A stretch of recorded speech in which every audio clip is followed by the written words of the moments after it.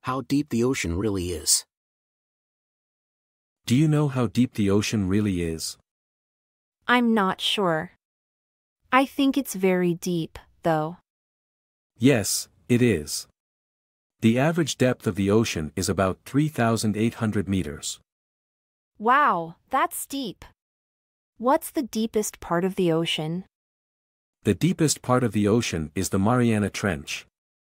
It's about 11,000 meters deep. That's amazing. What kind of creatures live down there? There are many unique creatures that live in the deep ocean, like anglerfish and giant squids. Are there any plants down there? Not many. It's too dark for most plants to grow, but there are some types of algae and bacteria. How do those creatures survive without sunlight? They rely on other sources of energy, like hydrothermal vents, which release heat and chemicals from the Earth's crust. Interesting. Have humans ever explored the deep ocean? Yes, but only a few times. It's challenging due to the high pressure and lack of sunlight. How do they explore the deep ocean? They use special submarines called deep submergence vehicles or remotely operated vehicles. Can humans dive that deep on their own? No, it's too dangerous. The pressure would be too much for a human to handle.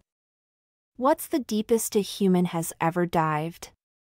The current record is 332 meters, set by a professional diver named Ahmed Gabr. That's impressive. Is there much to see at that depth? Yes, there's a whole world of unique marine life and interesting geological formations. I'd love to learn more about the deep ocean. Do you have any recommendations for documentaries? You should watch Blue Planet 2 by the BBC. It has some great footage of deep-sea creatures. Thanks, I'll check it out. Have you ever been scuba diving? Yes, I have. It's an amazing experience to explore the underwater world. I'd like to try it someday. Is it hard to learn? It's not too difficult. You need to take a scuba diving course and practice in shallow water before going deeper. That sounds fun. I'll look into taking a course. I think you'll love it. There's so much to discover under the sea. I can't wait to see it for myself.